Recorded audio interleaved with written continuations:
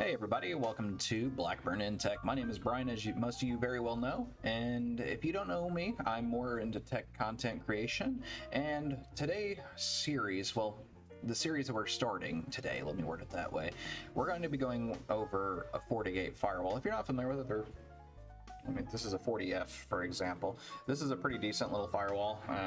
I personally like it. It's a good little small office to home office firewall.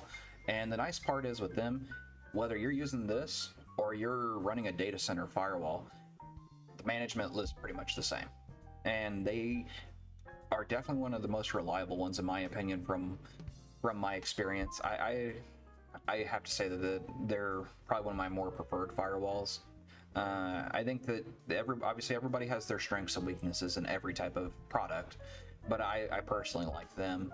So in this series, I want to go through configuring this from absolutely nothing configured to how do I have this running it in my environment, and being able to, maybe I want to have VPN users, maybe I want site-to-site tunnels, maybe I want to have it integrated with LDAP. It despises the limits. Like, even with this small box, I can do all that. Maybe I want to do software-defined networking. I can do that.